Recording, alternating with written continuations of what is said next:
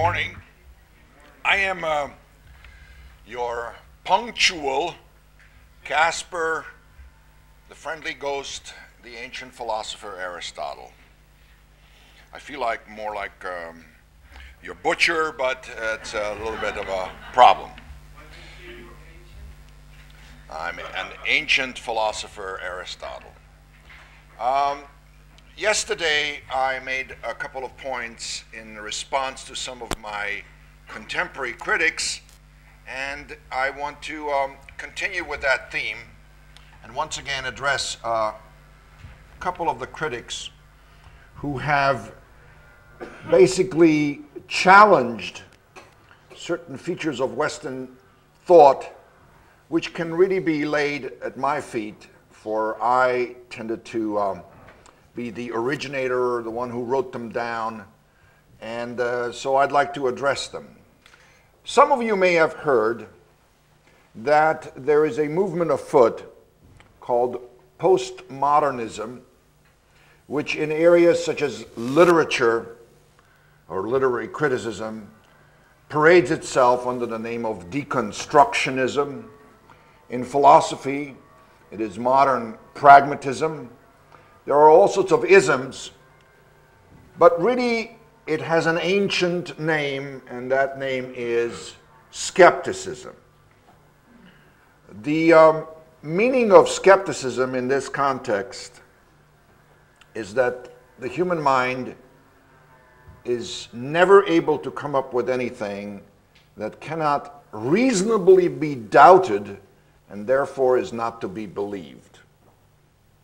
It is a fundamental assault on our rationality.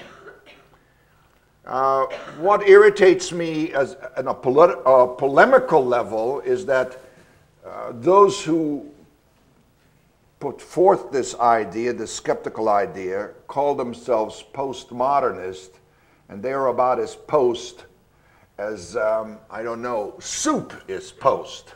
The fact is that it's an ancient thought. It's always been with the human species.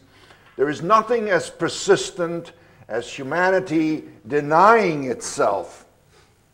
And it is simply a resurgence in a different garb of an ancient theme. And that is that you and I, as human beings, are really unable to know things. In my time, it was called Pyrrhonism, for the philosopher Pyrrho. Later it became agnosticism, Humeanism. All kinds of skeptical thought has circulated throughout the history of human thinking. It's nothing new. Its origin lies in the kind of persuasive belief, and here is again where I have to caution that those who are often wrong are not necessarily stupid or even mean. The origin of this skepticism is a fairly interesting thought. It is that the human mind, as it tries to contact the world, as it tries to come to grips with it, is a kind of a sledgehammer that intrudes on the world. So, for example, as you're looking at me, the idea is that your looking itself creates me, or at least a sufficient part of me, that when you come to have certain ideas as to what you hear from me or what you see of me, these ideas really cannot be trusted to be of me. They are kind of a combination of some stuff from here and some stuff from there, combining into a created reality. I hope I'm making myself clear about this. That somehow you are wearing intrusive glasses, that the human mind is not so much an instrument of discovery, an instrument of identification, but it is an instrument that imposes itself on the world. And so the meanings that we have of anything, whether it's as complicated as what government is, or as simple as what a pebble is, All these meanings are not really objective, but relative, subjective, intersubjective, in some ways a form of distortion of what goes on. Now, this could be the beginning of a very long lecture, which I'm not here to conduct right now. Let me tell you one fundamental problem that I have written about in my various writings from as far back as the 4th century BC. The most serious problem with this view is that it cannot even trust its own tenets.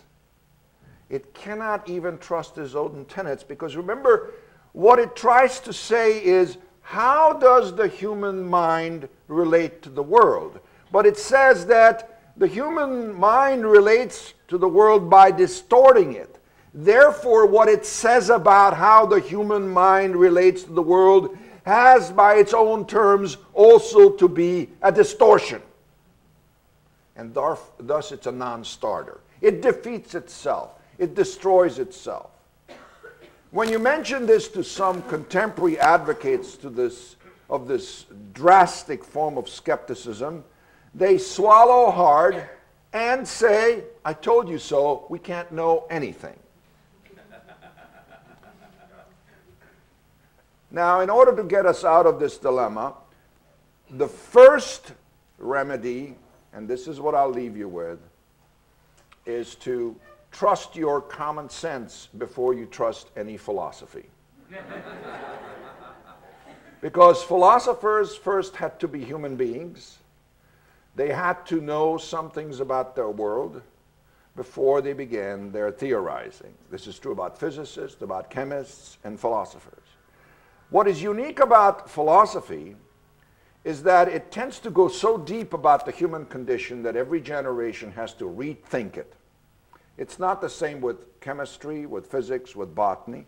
There you can build on the past with reasonable confidence, and you don't have to do the whole history of science. In philosophy, that won't do.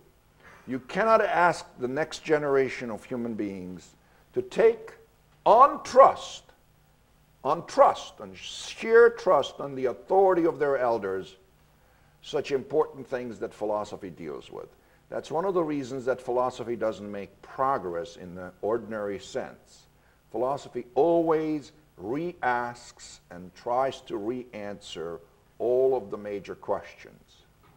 Thank you.